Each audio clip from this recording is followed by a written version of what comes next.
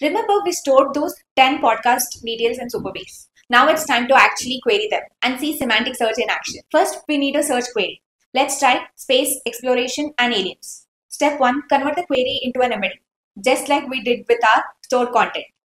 Step 2, compare the query vector against all the vectors in our database to find closest match. This uses an algorithm called Cosine Similarity. Sounds scary, but Supabase handles it for us. We create a SQL function called match documents that compares vectors and returns similarity scores. The function takes 3 parameters: the query embedding, a match threshold, and how many results you want. I set the threshold to 0.5 and match count to 1. Let's run it.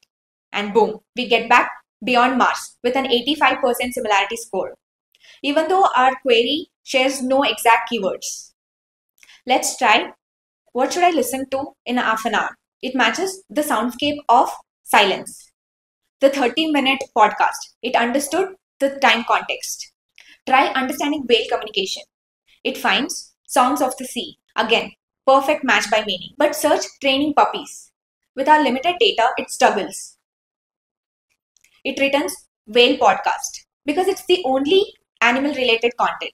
The similarity score drops to 73%, telling us it's not a great match.